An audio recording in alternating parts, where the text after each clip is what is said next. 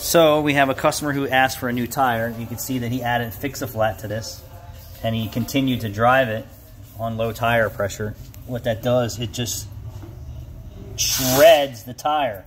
So what happens is your tire is such a low profile, and your vehicles are so aggressive and heavy today that it overheats the tire while you're driving and starts to chunk it inside. This is what you don't see when you say, hey, I just need a tire plug. You need your tire disassembled and diagnosed to make sure that there's no internal damage from driving it on a low tire. And this happens instantly today. Within a few minutes, you can destroy a tire. Instantly. So, you know, people come in and say you just need air in your tire.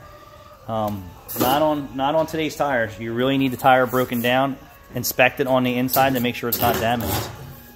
This is a milky mess. It's a milky mess. Hold on, G, ready? Oh, yeah.